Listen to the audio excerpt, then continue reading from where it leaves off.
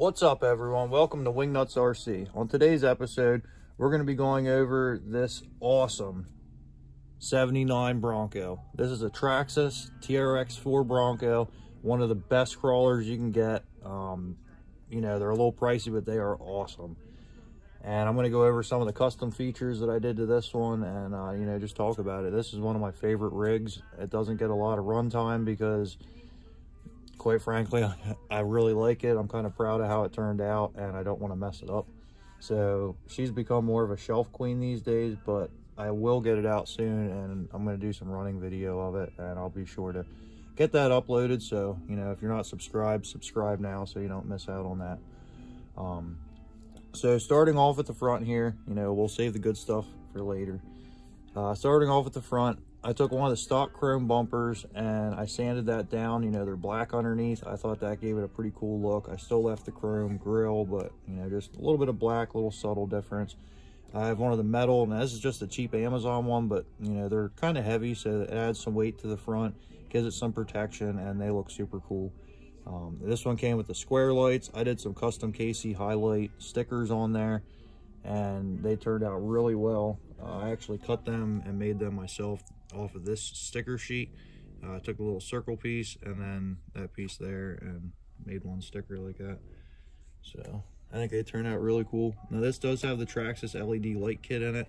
It also has the aluminum imitation radiator in there, which is a super cool little sticker sheet that I found. I haven't seen that in a while. I don't know if they're still making them, but you know, I was fortunate enough that I grabbed one of them when they were. So moving back into the interior, I put one of the Lexan 79 Bronco interiors in it. They're cool, you know, they're lightweight.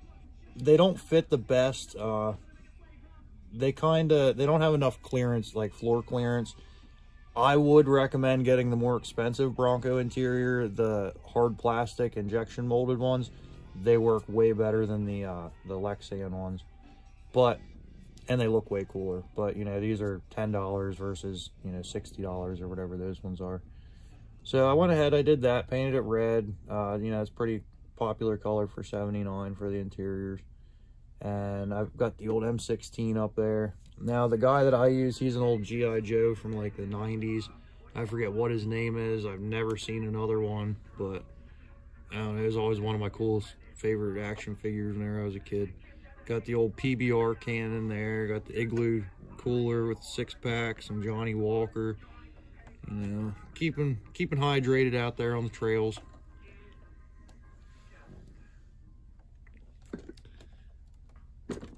All right, now let's get into the good stuff. We have the Pro Line Super Swampers. These are awesome tires. They are a pain to mount, especially on the SSD wheels, and the RC four-wheel drive wheels are a little bit of a pain too. But they're an awesome tire. They have a really thick bead and a thick sidewall, but you know, they're still very, very good foams inside. You know, great tire. These are the cheap Amazon steel wheels, but you know, they work good. I'd rather have the deep dish, but when I ordered these, they didn't have the deep dish ones yet, so eventually I'm going to order a set of them. I have a set of the element hubs on there, to give it a little bit more of a scale look. And then back here, now the first thing you might see is the lights. This is a set of buckets that I got with a mounting kit at my local hobby shop. I've never seen another set of these. They were in like the leftover, pretty much the place that I go, it's T&J Hobby up in Shamokin area. And it's this awesome little shop. It's in dude's basement. And it's like RC crawler heaven down there.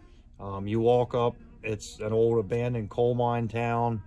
And dude has this place in his basement, and he has more stuff than half of the big RC car shops around, and he's super knowledgeable, super friendly. He has his dogs in there. They come up and interact with you and everything. But anyway, I found them there, and when he got started, he bought out an RC shop that was going out of business, I guess, or something along those lines. So he had a lot of cool stuff that you don't see anywhere. And I was able to pick those up, and when I was there, they had the RC four-wheel drive, the original KC light kit, So I took both those kits, put them together, and that's what I came up with. They do function. I'm not sure if there's a battery in it, but no, there is not. There's no battery. So I'll get some running videos and I'll show off the lights and all that. These lights work, these ones and those ones, as well as the tail lights and everything. So the roll bar,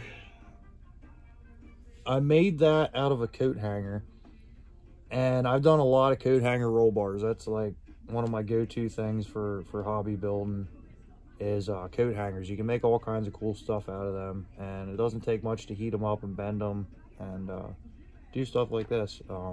I took a white one, I bent it, drilled some holes in it to mount the down tubes to the main hoop, and screwed it through there and screwed it up through here, as well as the bottom to mount it. Yeah, that's on there pretty good. And I've rolled it a couple times, I haven't broke it, and that gave me the perfect spot to mount this. And I got the little fire extinguisher up there, a little box. I picked that up at that shop as well. And I put these little magnets here, so I don't have it in here now, but normally I have like my chains and my little scale accessories that I'll put in here. And you know, it works out perfect there. I can put my gas cans in there.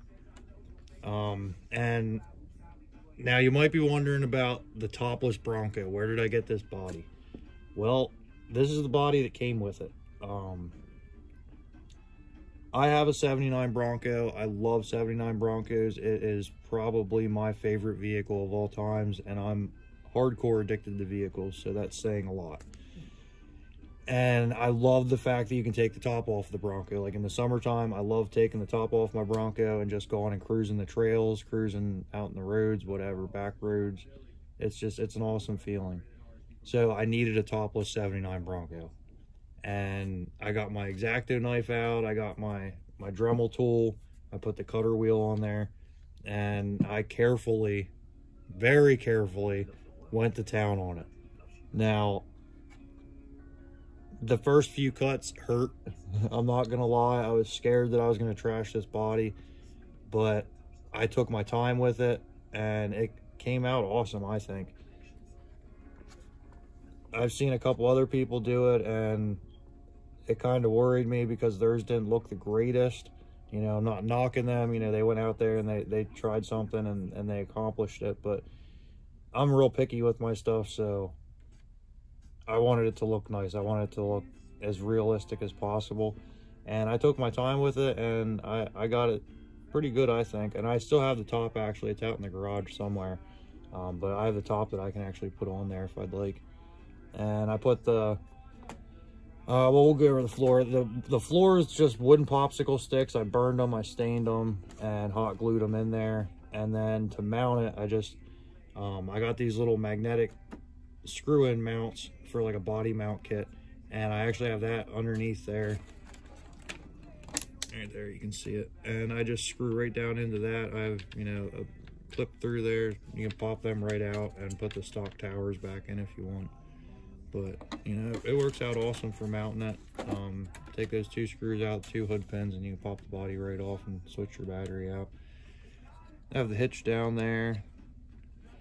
I think this is the Traxxas spare tire kit that they have. It's nice because it's lightweight. It's just plastic. You can put a regular one on there, but, you know, this one's lightweight, so it saves the weight for the bottom end. So yeah, that's pretty much it, guys. If you're thinking about getting one of these, do it. These things are awesome.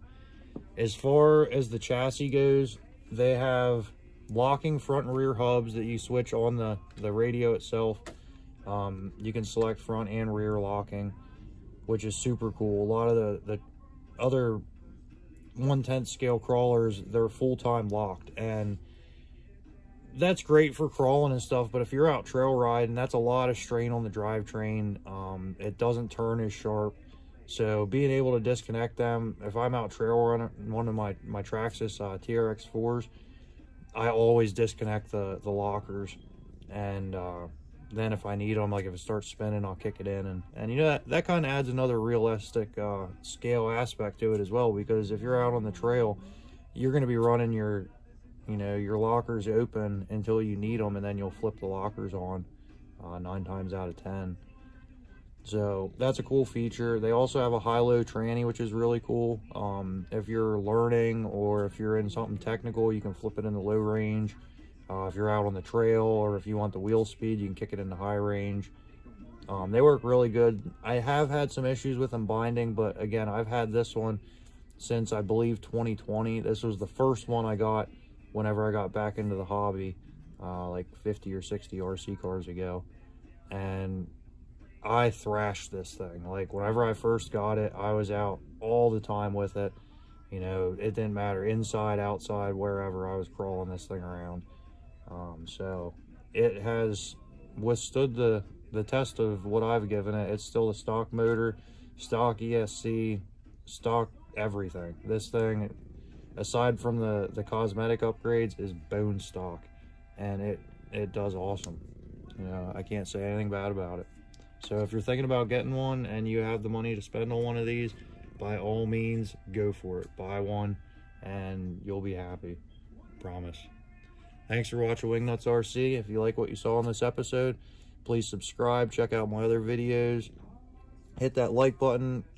Click that bell so you get notifications. Comment down below. If you worked on one of these, if you did some stuff to it, let me know what you did. If you want any other advice on anything, if I didn't go over something that you saw, if you want me to go in more detail about something that I did to it, or anything else that I did in any of my other videos, by all means, reach out through the comments, and I'll make sure to get some videos uploaded for you. So have a good one. Happy RCing, guys.